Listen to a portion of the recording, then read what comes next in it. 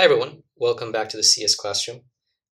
So what I want to do today is I want to talk about how to make line graphs in PySimpleGUI, kind of like this one. So this can be quite useful for displaying data, particularly for any of the more sophisticated or even data science-oriented applications you want to build. So let's get into it. So let's go ahead and just create a file called, let's say, mainwindow.py. And the idea is that I want to be able to create a plot using two arrays, one corresponding to the x-axis and one to the y-axis. So right here we've got our x and our y, and we've got our array corresponding to our x-axis and our array corresponding to our y-axis. So the first thing we want to do is we want to import PySimpleGUI as SG. And we're also going to need to use another library that we haven't used before, which is MatPlotLib. If you've done any sort of work with data science or any sort of scientific work with Python, you've definitely heard of it, because it's kind of the main library for working with graphs in Python applications. So we're going to use it this way. And we're also going to have to import, going to have to use another import line. It's a bit complicated. And this is used for basically allowing us to take MatPlotLib graphs and embed them in our PySimpleGUI application. It's a long line of code, but just bear with me here. Okay, I think that's it. And in order to use MatPlotLib, actually one thing we do need to do is we do need to install MatPlotLib. So let's go ahead and do that in our terminal. So just say pip install matplotlib. Okay, looks like we've already got installed. And what we're actually doing is we're importing matplotlib, and then using, besides this function we already explained, we're also using another function to actually draw our graph. So the first thing we actually want to do is we want to use this data to just like create a graph. So let's go ahead and just like write the code to do that. First thing we're going to do is plt, which corresponds to this right here, dot plot. And we're going to have year and unemployment rate corresponding to our x and y axes. And then the color of our graph is going to be red, as we can see right here. We could change that. Actually, let's just make it blue. Let's see what happens. And then our marker is going to be an O, and that presumably corresponds to these right here. Then we want to create a title, and the title for this is going to be plt.title unemployment rate versus year. And we're going to give that a font size equals 14. By the way, I forgot to mention that I did actually take some of this code from an online tutorial that I will link to in the description, so go ahead and check that out. Okay, and then we want to label our x-axis, and we're going to label it year right here to indicate like what the x-axis actually is. So we're going to say plt.xlabel year, and font size, well actually, yeah, font size equals 14. It's kind of like everything else. And then we'll kind of just, we'll kind of copy that. And we'll say for y-axis, y label, that's going to be unemployment rate. And the font size is going to be the same. And what we need to do now, well actually, okay, yeah, we've pretty much got everything we need. We're going to say plt.grid true, because it is actually in a grid. You can see right here. And what I want to do before I even like try to integrate this with PySimpleGUI is just see if I can show you this graph right away. So let's go ahead and just run this and see what happens. Okay, so right here we've just got a graph right here in blue. And this is what it looks like. This is just what like a matplotlib graph looks like. It hasn't been integrated into PySimpleGUI yet. So now that we've done this, what I want to do is I want to show you how to sort of insert this into PySimpleGUI.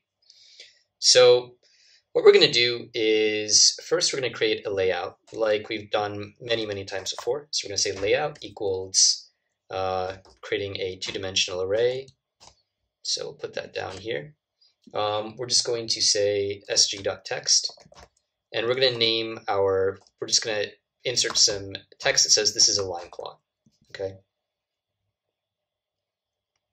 And well, let's go ahead and just make this really clear. The next thing we're going to do is we're actually going to use something we haven't used before, which is a canvas object, which is actually typically used to just programmatically draw content in PySimpleGUI windows. And we're actually going to be putting our graph in this canvas object. And I'll show you how that works later. So what we're going to do is we're going to make this a certain size. It's probably going to be like, and it's actually going to be pretty big. So we're going to say 1,000 pixels by 1,000 pixels. You can change this as you want. A lot of tutorials don't actually include this parameter, but for me it didn't work without it. And we're also going to give this a key, and as usual we're going to follow the format in which you have a hyphen before and after the name of the key, and we're just going to call it canvas. Okay, it's just going to be kind of our generic canvas. And we're going to have an exit button, sg.exit. So let's see if there's anything wrong here. Okay, I think we're good. So this exit button corresponds to this right here. It's kind of tiny. This is actually our canvas, and our graph is going to go on top of this canvas, and then we have our title right here, which is kind of small as well. We could change the font. At this point, I'm not really interested in doing that, but if you really wanted to make it look more aesthetically pleasing, we could do that. So this is our basic layout. We need to do two things. The first thing we're going to do is we want to take our plot right here and turn it into an object that can be utilized and placed into our canvas. So we're going to create an object called def create plot, and we're specifically going to have parameters of year and unemployment rate, so that we can input our year and unemployment rate 1D arrays. And we're going to do this to put it inside the function. We're going to change something right here. We're actually just going to do return plt.gcf. And what this GCF function does right here is it turns it into basically what's called a figure. And this is an object that we can, an object or basically a figure that we can go ahead and we can place into our canvas. So now what we want to do is we want to draw our figure or our grid or this plot in a canvas. And we're going to write another function to do that. And that's going to utilize what we've imported right here. So we're going to have def draw figure canvas figure, and we're going to have figure canvas ag equals figure canvas tk ag, which we imported. Then we're going to include our figure and our canvas. Our canvas is actually going to come from here. I'll show you how you do this in a line down here. And our figure is actually going to come from right here from create plot. And we're going to import that. We're going to input that into our draw figure function. So then we've got figure underscore canvas ag.draw, which is basically drawing our graph onto our canvas. Then we're going to have figure canvas ag.get tk widget pack side equals top, and this is basically showing allowing us to specify how our graph is going to go onto this canvas right here. I'm not really going to go so much into this. I mean, you're free to look up these parameters if you're really interested. I just kind of want to show you how you can just basically display a graph. And then we're going to return that figure canvas.ag variable that we created, which is really an object at this point. And basically where this is all going to come together, well, not exactly where this is all going to come together, but we're going to create a window using our layout.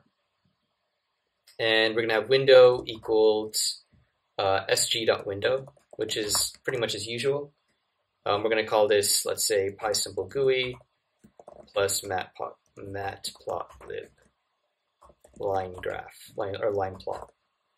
We're going to include our layout, and then we're going to include finalize equals true.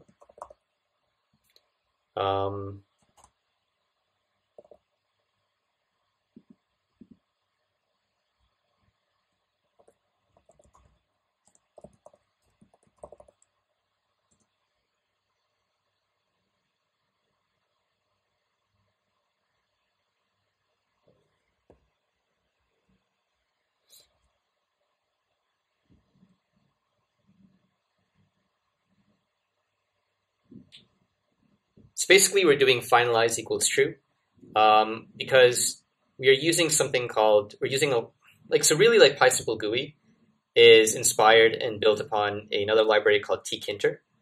And we're really diving into some tkinter functionality in order to make this whole program work. And finalize equals true allows us to initialize that capability and access it. So strictly speaking, it's not that important to know like exactly what it does, but that is why we have it right here. And then we've got element justification equals center, which is basically just allowing us to center things. And next we're going to have draw figure, which really brings everything together. So we're going to have draw figure window, and we're specifically going to access the canvas object in our window, which is why we're typing in the key right here. So we're going to have window canvas. We have this key right here that we specified up here. And this is going into this function right here. So window canvas, and then we're creating a tkinter object, basically a tkinter object, tk canvas, dot tk canvas. And then we're going to have create plot, year, and unemployment rate. And basically this is this array right up here, and this is this array right up here, and create plot is right here. So here we're getting our figure object. It's going into draw figure. And here we're getting our canvas object that's going to draw figure. And this is just putting them all together and returning this figure canvas ag. Okay. And then, so this is returning figure canvas ag, but this is perhaps not really doing anything. Really, this draw function right here is what's making everything happen. It's basically taking the canvas and the figure, with the figure being our plot, putting the plot on our canvas, and then just drawing it out, okay? And all of this is being shown on this canvas right here that was specified in our layout. So last part, pretty standard. We're going to have our while loop, our infinite while loop. We're going to have event values equals window dot read. And if event equals sg dot win closed. Okay. We should have a Boolean operator right there. Or event equals exit.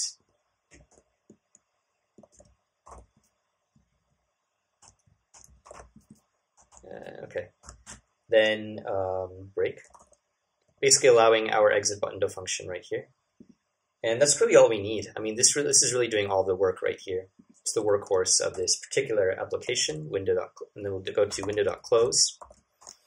Okay, looks good so far. Let's go ahead and run this and see what happened. We'll close our sample application right here. Let this run on its own. Probably going to be an error. Okay, we've got invalid syntax, missed a colon right there. See what else we've got. Okay, it says PySimpleGUI has no attribute text. What could that possibly mean? That's going to be on line 18. All right, SG, okay. I'm pretty sure this has got to be capitalized right here. Cool, all right, let's try that again. Okay, and we've got this big application right here. It looks like everything went as planned. We've got our title, our exit. Again, the font can be changed. Also, this plot looks really big because I specified the canvas was very big.